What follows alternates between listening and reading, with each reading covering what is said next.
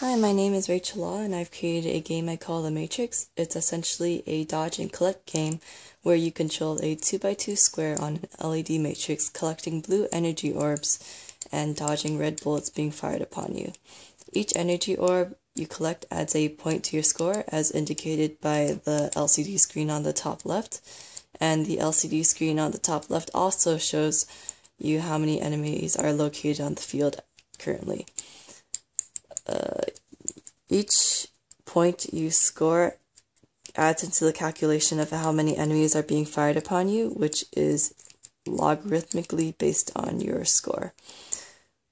Once you die, you're brought to a game over screen where you are told your end score, as well as your end score in binary on the 8x8 LED matrix. All of this was controlled via a joystick, 8x8 LED matrix, LCD screen, and an Atmega 1284 microcontroller. The Atmega 1284 microcontroller hooks up directly to the joystick, is connected to the matrix via these wires, as well as through a shift register to the matrix, and it's hooked up to the LCD screen via another shift register. The joystick also has the capability of when you push the button, it will reset the game.